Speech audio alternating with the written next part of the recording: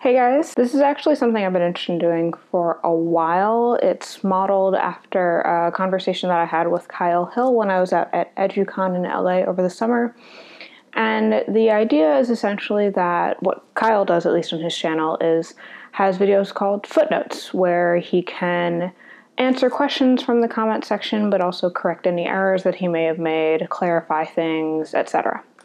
I'm calling it peer review. For those who aren't familiar with academia, peer review is the process that papers go through when you submit them to journals, and it's basically a way of having other experts come in and weigh in on whether or not you explained a topic well enough or need extra data for an experiment or anything like that. I thought that the video that I released on Friday would be a good opportunity to do an everydAI peer review for the first time.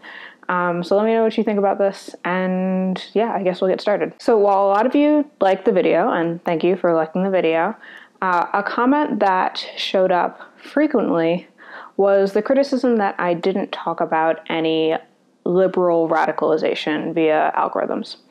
And so there's two, I guess, clarification / correction / points I want to make here.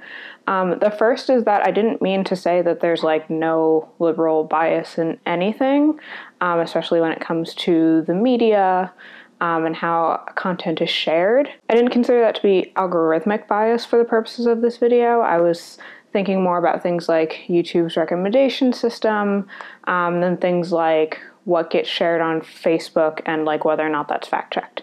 And so that was something that I talked about in the video, the fact that like internet silos are a really big thing that often influence people's beliefs and cause them to not engage with other opinions. And then that can be something that causes the same kind of radicalization that people are claiming that we're seeing with things like the YouTube algorithm. The second point I want to make is with regard to the paper that I use as an example of a possible method of algorithmic radicalization.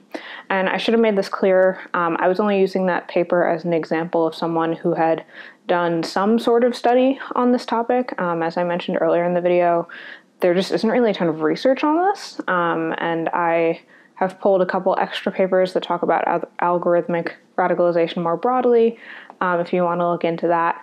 But even some of the research has been done by like investigative journalists for the Wall Street Journal, which is like not academic and not peer-reviewed. So my intent by saying that the research is murky is to say that even papers like the one I was mentioning aren't necessarily, true, aren't necessarily the gold standard, and shouldn't necessarily be taken as fact. In the case of that specific paper, I mentioned that I don't necessarily agree with how some of the channels were categorized. I don't. There are certainly channels on those lists that I don't agree with ideologically, but I'm sure some of them could be moved into different categories or out of the 4 categories listed altogether. And you could also certainly make the argument that many of the channels that were listed as neutral might not actually be neutral. The point being that that paper should not be your way of proving, or my way of proving, that there is definitely algorithmic radicalization on YouTube.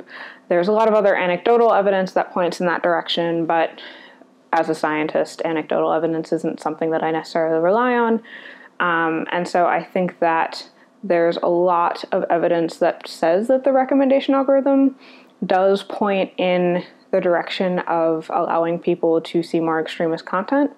But I'd really like to see some sort of like massive global study across a ton of different cultures where you could really get a better idea and also control like what people are seeing, which sounds like super bad, but I don't really know how else you'd conduct a study to do this, but something where you could really get a better idea of whether or not content is being pushed in some directions, because YouTube corporate obviously says that it's not, and that's in their financial best interest. But, 2 papers that say that it is also isn't necessarily like the end all be all of this topic. As for why I didn't mention anything liberal, that mostly has to do with the fact that I just didn't find any papers on that. Even if you look outside of YouTube at other social media platforms, a lot of the radicalization had to do with Islamic faiths, and a lot of that isn't an algorithm at all. It's just people who are very good at convincing other people, especially vulnerable people, to do something that they might not do otherwise in a moment of weakness. So I didn't want to use that as an example because I didn't really feel like it fell into the category of things that I was talking about in this video. Okay, that's the first everydAI peer review. If you want to read more about this topic, I did a little more digging just to have some extra sources to make sure that I was saying the right things for this video. And all of that's in the description box as usual.